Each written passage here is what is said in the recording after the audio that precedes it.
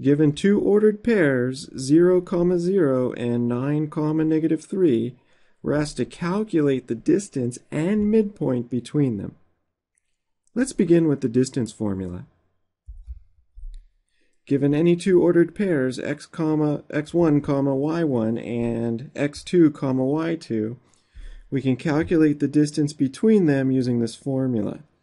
Basically, we calculate the difference in the x values squared plus the difference in the y values squared, and then take the square root of that result.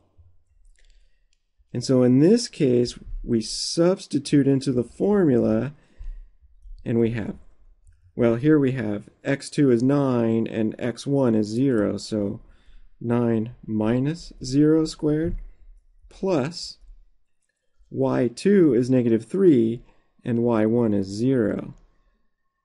And we have -3 minus 0 squared.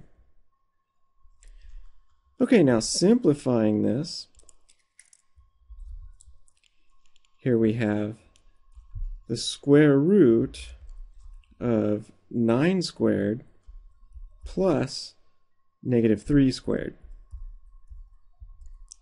And then simplifying further, 9 squared is 81. 81 plus -3 squared, or 9. And that equals the square root of 90. Now we can simplify the square root of 90 a little further if we think of that as, or if we think of 90 as 9 times 10, or the square root of 9 times the square root of 10.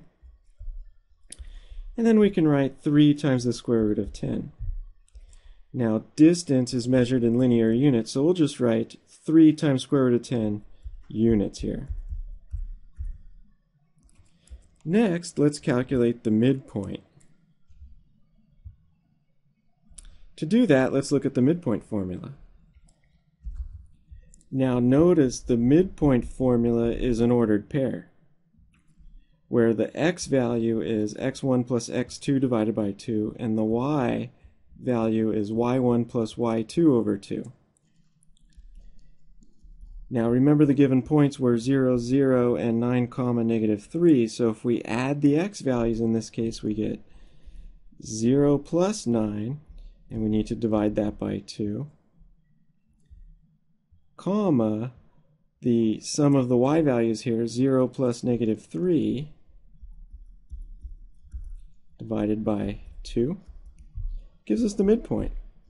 In this case, 9 halves, comma, -3 halves. And that is the midpoint.